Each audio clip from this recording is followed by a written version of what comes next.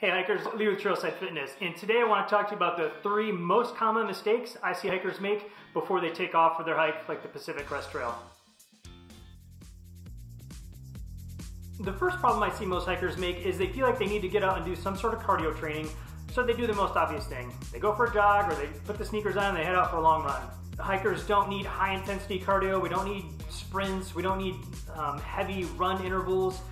The most of the hiking that you do is going to be at a comfortable pace. You can nose breathe, you can carry on a conversation. It's not very taxing.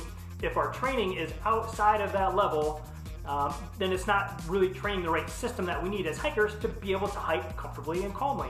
If you're new to running and jogging, if you're coming off the couch, if this is kind of your first foray into any sort of training for a long distance trail, skip it all together and do this instead. First, do fartlek intervals while you're walking. There's also lots of work you can do with loaded pack walks, stairs, other types of tempo training. There are numerous options out there that have a far less risk of injury that are going to be much more beneficial to you as a hiker, and you're going to notice these activities translate much better to the trail than any sort of jogging or running. Another really common mistake I see hikers make as they prepare to head out on a long distance hike is training hikes themselves. It makes sense that if we're going to go on a long distance hike, we want to put our pack on and go out for a walk. Absolutely. However, most of us get this part of the training incredibly wrong. You need to slowly build up your distance and your pack weight at the same time.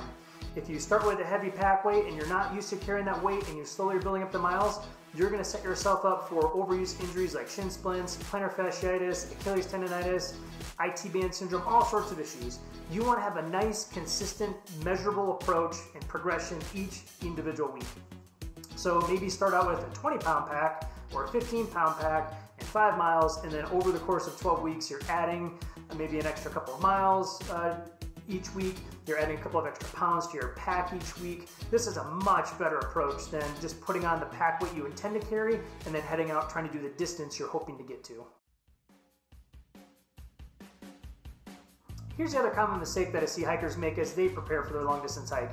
They don't do any weight training. What kind of weights do I use? What exercises do I need? Which areas of the body do I need to train? How often do I need to train? How heavy do I lift? There's a zillion different components that go into trying to determine what a successful training program looks like for hiking. So we go to the gym. We do basic machines. We do some leg stuff because we know that's important. Maybe we do some calves. Maybe we hop on the treadmill when we're done, or the stair stepper. And every time you go into the gym, it's a little misguided, or you're just kind of making it up as you go. And that's not really a great approach if you're looking to improve your hiking performance specifically. So what we need is every 3 to 4 weeks, some sort of progression in the exercises you've been doing.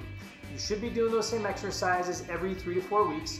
So you'll pick a series of exercises, be consistent with those for that training phase, and then make small adjustments. Add more time, add more repetitions, maybe add some tempo to it. Maybe it's time to graduate from that movement to something a little more challenging. So if you're doing box squats, remove the box, but continue doing the squats, for example. So these are some great simple examples that you can use to make sure that you're staying on track with your training and progressing properly.